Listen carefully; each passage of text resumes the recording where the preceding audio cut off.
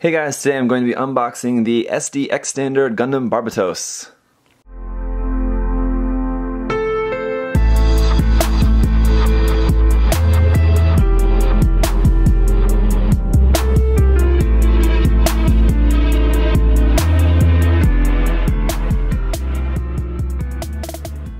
Well, it took a little while for this kit to get to me. Its release here in Korea was a little bit delayed or something. I really don't understand what went on with that, but Bandai Korea has been a little strange lately with, anyway, they're changing their rules and their distribution, how they're distributing here in Korea, and it's just kind of weird. But I do have to thank MindFenix Hobby Store for getting this kit to me.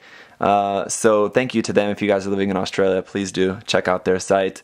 So yeah, we've got the SD Ex-Standard Barbatos here, and the SD BB Senshi Barbatos is going to be coming out very soon. Now, I've seen some people speculating that the kits are actually the same, just with the BB Senshi version, including more stuff in it, obviously.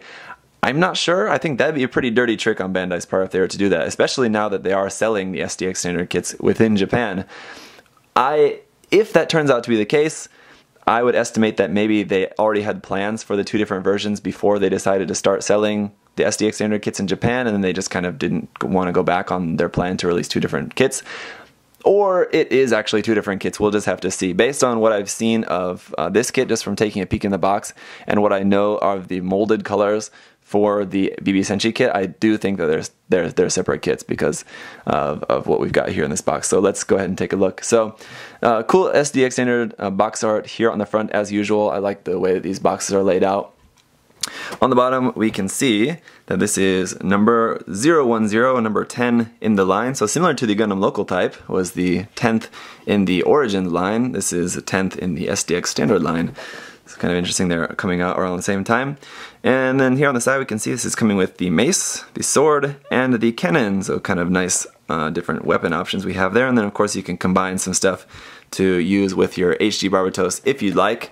Going around to the other side here, just a nice painted image of what the kit is going to look like once it is all painted, and it is going to require a lot of painting as usual with the SD Ex-Standard line, but you should have already been able to guess that if you've seen any of my past reviews. 600 yen for the list price.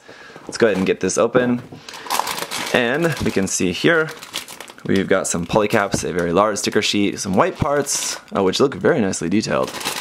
Some gray parts, looks like mostly weapons, and a couple other kind of frame parts there, it looks like, kind of interesting. One blue part and one yellow part. Now the reason why I think this is different from the BB Senshi kit is because I believe, if I'm just remembering, just off the top of my head, I don't think the BB Senshi kit had a yellow part for this, but I could be wrong about that. I would have to go back and check the images. I'm just going off about just what I remember at the moment. So let's go ahead and take a look at the manual here. We've just got, again, standard BB Senshi, standard Ex-Standard style manual here. Again, nice painted image there on the front. Here on the back, how to make our Frankenstein weapons. Looks like you can just basically combine the mace and the rifle, or the mace and the cannon together to make a super cannon. You can combine the V-fin with the sword to make a super sword.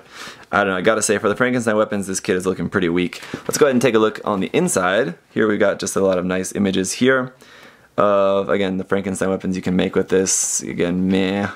And a lot of nice reference photos here for you to see, again, how the kit is gonna look like with paint. Speaking of paint, there's our painting guide there at the bottom.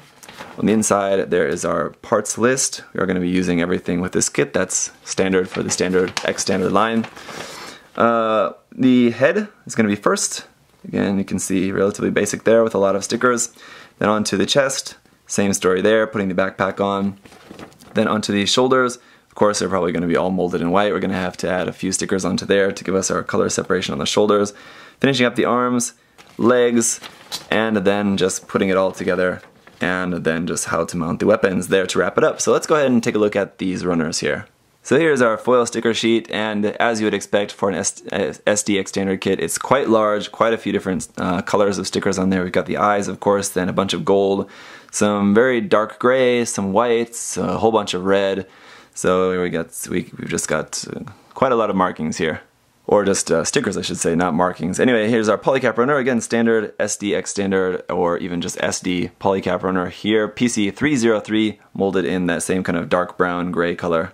Here's runner A, and this is going to be all of our white parts there for the legs, backpack, chest, shoulders, feet, head, front of the head anyway, waist and arms. Just to give you a look at some of this detail here on the head is looking pretty nice. You can see all of that. The runner marking is going to be SD EX Gundam Barbatos there. Runner B, like the polycaps, is molded in that grayish brown sort of metallic color. Just parts for the eyes, the hands, the torso, the back of the head, and our 3 weapons there. So each of the 3 weapons is just molded as one piece. So again, they're going to be like very thin, but ultimately nicely detailed anyway. Runner C, again, just our one small little piece here. Well, it's not that small, but small runner piece here for the very large yellow V-fin for the Barbatos. And then runner D, a even smaller runner with a solitary blue part here for the chest, and that's it.